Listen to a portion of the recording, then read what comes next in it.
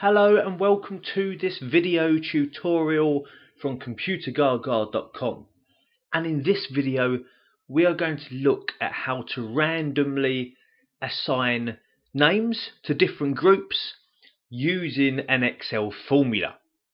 So we're going to be very quickly and easily distributing these names randomly across 3 different groups. That is the plan here.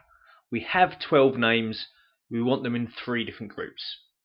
And let's imagine the names of the 3 groups are red, blue and green. So these are my 3 waves, or whatever you want to call them. Now let's look at 2 different ways of doing it. Here's way number 1. Now they're both going to use the excellent choose function in Excel.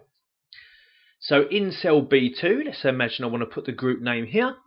I shall start with the choose function. Let me zoom in a little bit more so we can see the formula that I write.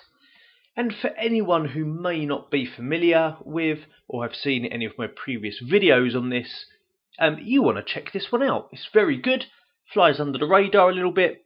It's one of those kind of logical functions. And it will choose a value based on a list of values really. So what we're going to get is the rand between function involved to randomly produce a number between number 1 and number 3. So I've just separated those with a comma there. 3 different groups, yeah? Close off the bracket, put in a comma. The choose function now has its index number, which is a randomly produced number between 1 and 3. It now wants the 3 values. We could write these in any order. Just going to put red in, then blue in, and then green in.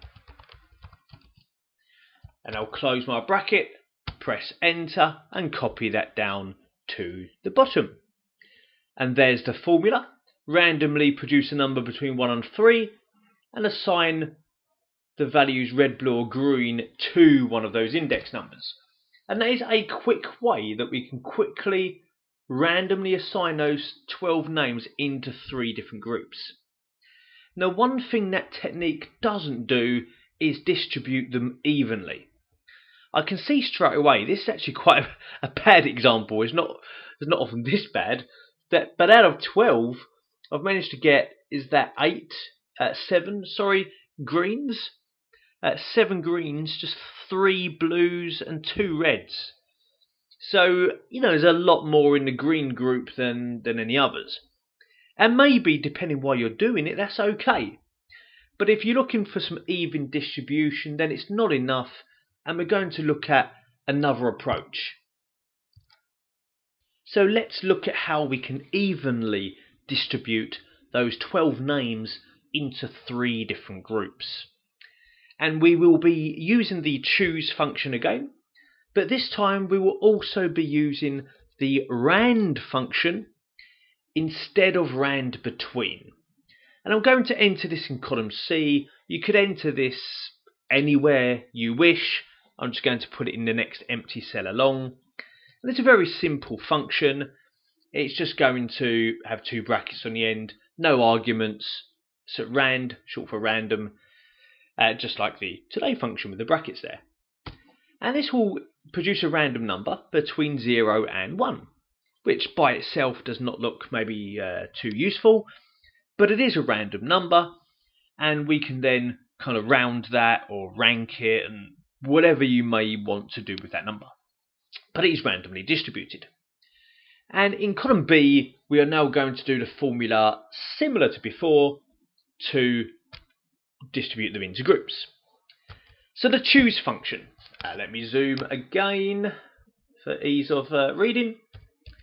Choose function, index number, assign a different value to it.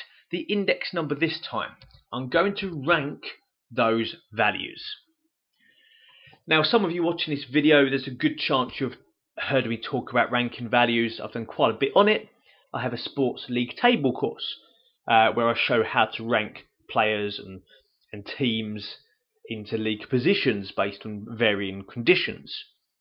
Here I just want to rank those numbers. So it's cell C2, the first value in that range. And then we have cells C13 to C2. If I go backwards, because that formula is kind of overlapping that cell, and I'll make that absolute. And we're then going to divide that value by 4. So I have 12 names. I want them distributed evenly into 3 different groups. And if I try to distribute 12 names into 3 groups, there will be 4 in each group. So I want to divide that by 4. Bear in mind, please, that you could have that value in a different cell. It may be like how many people in each group, and you just type 4 in cell F2, then I reference F2, and then people can change that easily in the future if that's what you need from this. In just a one-off scenario, I'm just going to type 4. Now, what I also want to do is round these numbers, because we are ranking with lots of decimals here.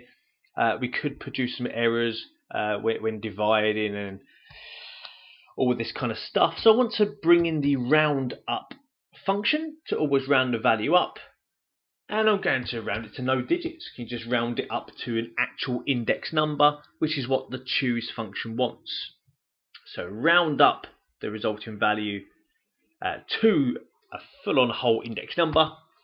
And then we're in the choose function and putting in our values just like before. So as I rattle in my red, blue and green here, and I love it when the formula has to go into a different line, shows you're doing something exciting. But yeah, I can just about squeeze this one in. So red, blue and green based on those values. If I press enter on that and copy that formula down, here we have some evenly distributed names. I have 4 names in green. Where's my other red one? 4 in red and 4 in blue. We have an equal distribution by using the rand function and then that one. So that is an approach that we can make purely using Excel formulas. Now we have used the rand between in the first example and the rand function in this example, and as you can see right now, as I go around doing things, they're constantly evaluating as work is done. So it might be, depending on your scenario for using this, that once you've written in those formulas and distributed those values, you might want to select the cells in question, like these rand ones really, and quickly convert those into values. And you could do that by highlighting those cells, hovering your mouse over the edge border of that range, and with your right mouse button, click and drag away from the range and then back onto the range and release your mouse and copy them as values only. That is a real quick way that you can replace them with values so it doesn't continue to calculate each time. And you might want to do that with that range as well if you're going to do that.